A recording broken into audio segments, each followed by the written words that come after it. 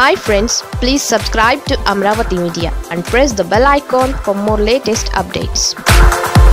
అమరావతి భూదందాలో కీలక మలుపు ముడి బిగిస్తున్న ED. AP cabinet sub committee నివేదిక ఆధారంగా అమరావతి భూములపై సిఐడి విచారణను ముమ్మరం చేసింది. 4,000 ఎకరాల్లో భూముల కొనుగోలు అక్రమాలు జరిగినట్లు సబ్ కమిటీ నివేదిక తేల్చిన విషయం తెలిసిందే. భూములు కొనుగోలు చేసిన రాజకీయ నాయకులపై సిఐడి విచారణ కొనసాగిస్తోంది. ఇప్పటికే తెల్ల రేషన్ కార్డు హోల్డర్లు భూముల కొనుగోలుపై విచారణ ప్రారంభించిన సిఐడి 790 మంది తెల్ల రేషన్ కార్డు హోల్డర్లు భూములు కొనుగోలు చేసినట్లు గుర్తించింది. అమరావతి కోర్ ఏరియాలో 720 ఎకరాల భూమిని తెల్ల రేషన్ కార్డు హోల్డర్ కొనుగోలు చేశారు. అమరావతి భూముల కొనుగోలుపై విచారణ చేయాలంటూ ఇప్పటికే ఈడీకి లేఖ రాసింది సిఐడి. ఈ క్రమంలో 2 రోజుల్లో ఈడీ రంగంలోకి దిగనుంది.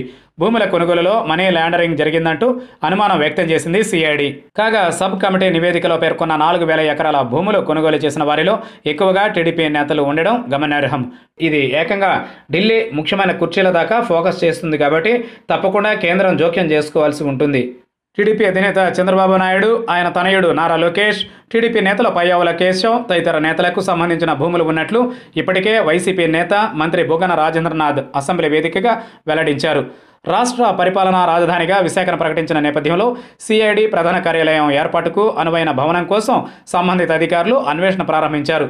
ఇందుకోసం 50,000 చదరపు అడుగుల వైశాల్యం కలిగిన భవనం కావాల్సి ఉంటుందని, ఇందుకోసం సిఐడి డీఐజీ త్రివిక్రమ వర్మ నగరానికి వచ్చినట్లు తెలిసింది. 3 రోజుల పాటు నగరంలోని వివిధ ప్రాంతాల్లో పర్యటించి తగిన భవనాలను గుర్తించి ఉన్నతాధికారులకు నివేదించనున్నట్లు సమాచారం.